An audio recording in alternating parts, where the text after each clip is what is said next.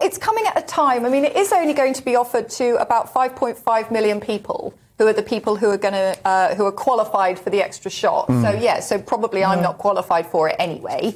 I mean, I wouldn't say no, but it's the jump is being driven by you see, it's because we've had a big jump in infections. Yeah, and it's been quite massive actually.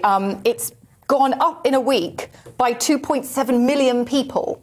And I think it's because COVID is becoming a little bit sort of every 3 months, because you get antibodies for about 90 days. So I reckon sort of every 3 months you could have a bump of people sort of going up and then coming back down again. Yeah, I mean, can I level with both of you? I'm over this. I'm done with it. I'm done with counting. Actually, I'm done with counting the number of people who get with COVID. And I say that because the country is now so broke, right? We're making Katie Price look financially solvent by comparison. She certainly seems we are probably 2 or 3 lockdowns away from having to decide which of our children to eat first. I just like, at what point? Well, I'm stuck. I've only got one.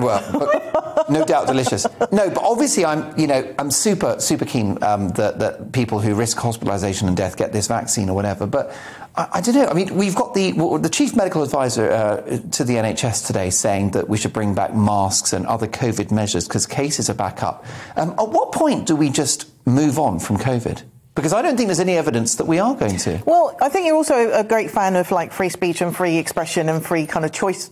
So I guess really we're leaving it to the public to choose what they think is best for them. That business about guidance comes back in. It's a responsible thing to do. Yeah, but it depends. You can't. It's like you can only make judgments, or the government can only make judgments based on. I'm sick of that. No, I don't want them to make judgments anymore. I don't want the government to deal with this anymore. I think, to offer you a bit of light at the end of the tunnel, I think it's going to come down to the variants. Because obviously, as the variants develop, they'll sort of get their own little... I don't care. They'll dilute down. I'm done. You don't want to hear because the country's broke.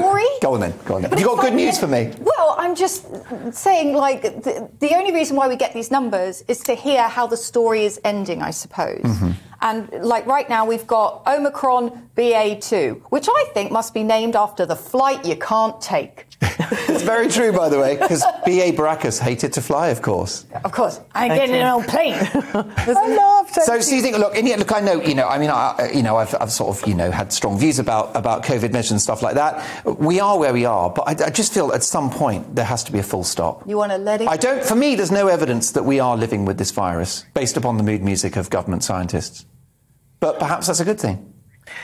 I'm confused now, Mark. I'll be honest. So we're saying the people that you should have it, but you're saying let's not have it at all. Well, no, I'm saying I'm very pro people having the vaccine, but I just think with these announcements about the vaccine, you just know that next is right. All these people have the vaccine, then everyone else has got to have it.